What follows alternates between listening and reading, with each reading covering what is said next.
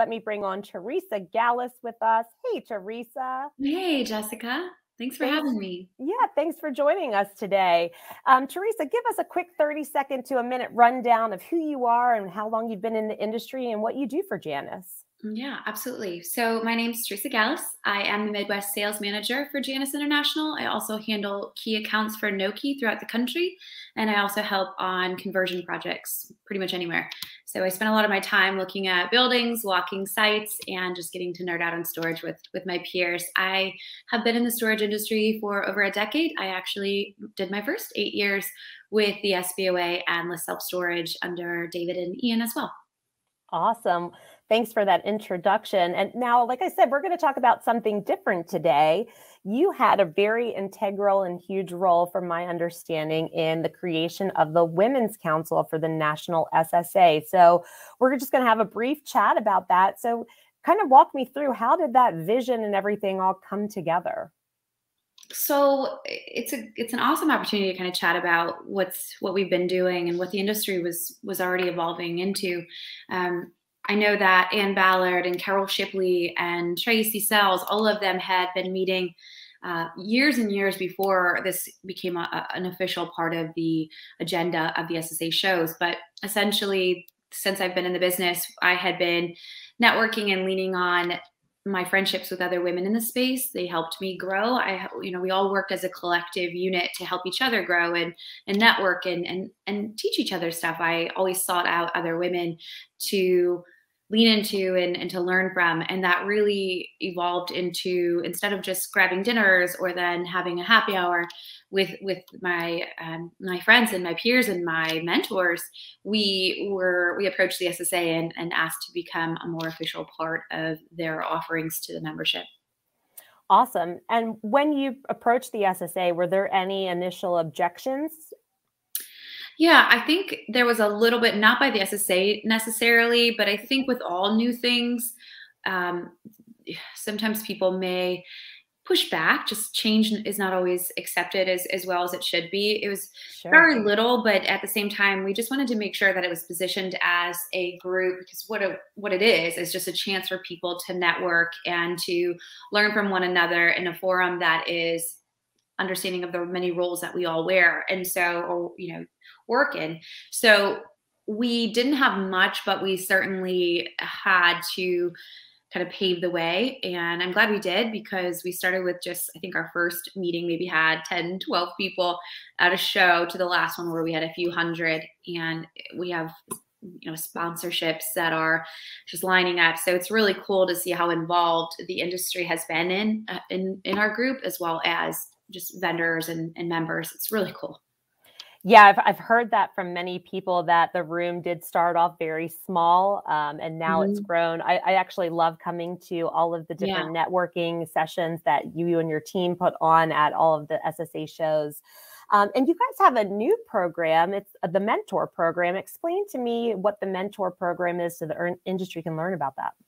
Absolutely. And so just to give a shout out to Ginny over at the SSA, is really who's been vital in putting this all together and helping, Sure. keep everything front and center of the industry. And then I call them my teammates, but the other council members, Michelle Bachva, Alyssa Quill, and Anastasia Malagisi and Jackie Hogan, we are all involved in every aspect. The Mentor Program is our newest initiative and is one that we work on constantly. And it's just to pair people who want to learn more from another woman in the industry that would like to share their wisdom and their experience. So you can either be a mentor or a mentee, or sometimes both, right? You never stop learning in this business. And Ian said in the first track, this is an industry where people are really friendly and really open to sharing what works and what doesn't work. And the mentorship is exactly that, but on a one-to-one scale. Yeah, and that's quite an awesome program that you guys have gathered together for the people out there that are interested in that. And again, for people that are veterans or newer into the space, all can participate, which is really awesome. And I do love this industry. It is very friendly industry. Yeah. All the competitors remain friendly. And there's always, tons of opportunity for info share, industry knowledge, resources, et cetera. So if I'm a female in the industry, tell me how I can get involved in this great council. So the easiest way to do it is to go on LinkedIn or Facebook. You'll find our SSA Women's Council groups. You're also, if you're an SSA member, very easy to just, you can reach out to Ginny. You can reach out to myself. You can reach out to, I think Jessica would even help. So I would. I'm sure you would. And there's a lot of us that are will always point you in the right direction. That's something that you can bet on with the women in our space. We always want to help. Awesome.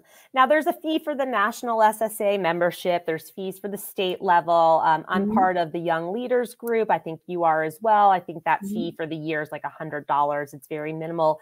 Is there a fee to participate in the Women's Council currently? There's no fee. So it is part of your SSA membership, and we are trying to keep it that way. So I don't foresee it, but it is, you do need to be an SSA member. And I mean, the SSA membership, just the rewards in that alone, the benefits, just more than pay for it. Awesome. Any sneak peeks you can give us into what's coming in 2022 for the council that you know of?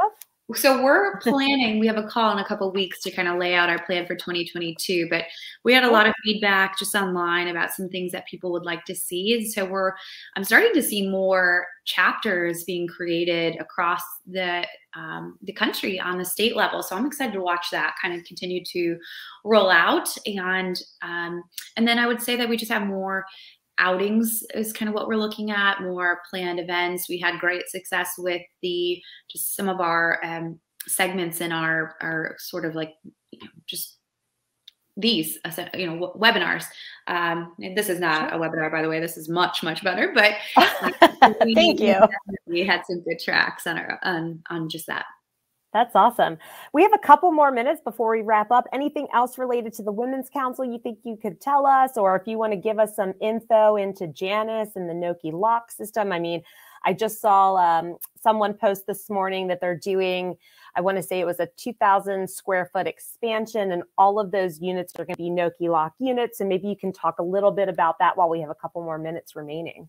Yeah, so at Janus, I do focus on doors, hallways, conversions, expansions. And again, I also help on the Noki smart locks.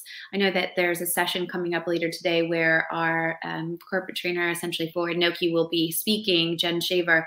And I'm excited to see that because she is a wealth of knowledge, having worked at a site that had Noki in place to today where she's training on a corporate level. So Noki is definitely I want to say it's an evolution, but it's also been around longer than I think people realize too. It's just a way for you to automate a lot of the manual processes like overlock, and to having an app that's related to Noki. You're able to take payments. Again, the overlock process means you're no longer going out to the site to tag the units when somebody hasn't made payment or having to remove them when they have. It systematically and programmatically does that. So that's a big thing that I love. I'm a huge fan of a hybrid approach to managing your facility and doing business in the way that people want to do it. So people like me, if I can have it on my phone and I don't have to stop and talk, or I can rent a unit after hours, that's how you're going to capture me. Now I'm not one size fits all, right? So having a manager there or a way for somebody to be there to ask questions of them may make other tenants more comfortable. So marrying those things and figuring out what makes the most sense for your business is something that Noki can assist in. Awesome. Well, thank you for today's session. And I know it was a quick one, but I just wanted you to be able to come on, talk about the Women's Council. For any of the audience that's interested in getting connected with Theresa or Janus to learn more about not just Noki, they have portable products. You guys have a slew of things going on. Becco's part of your umbrella now. Access Control Technologies is under your umbrella now. So if anyone wants to connect, you can go to the participating companies section and go to either Becco or Janus to get in touch with either one of those teams.